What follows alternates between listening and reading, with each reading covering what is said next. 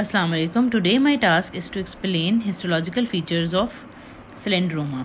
Cylindroma is a benign dermal-based adnexal tumor. It is composed of cellular nests that are arranged in characteristic jigsaw puzzle pattern.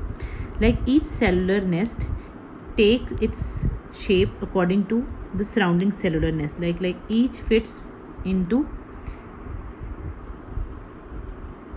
the shape of each other, and they take shapes according to its neighbor cellular nest. The tumor is not encapsulated, it is well circumscribed, and these cellular nests give it to nodular appearance. Each cellular nest is surrounded by eosinophilic material. Like this, it is circumscribed by eosinophilic material. The eosinophilic material is giving the lining to the cellular nest. Each cellular nest is composed of two types of cell. In the periphery, like these cells,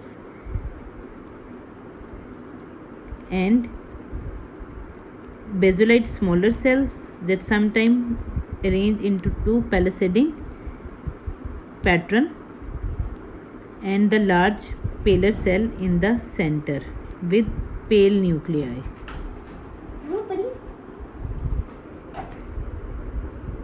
In each cellular nest we find lobules. Sometimes these ductal lobules contain eosinophilic material like this one. Surrounding the cellular nest, some blood vessels can be found like this, like here, this one. To summarize, cylindroma is a benign adnexal tumor. It is composed of cellular nest. The cellular nest is encased with basement membrane that is eosinophilic.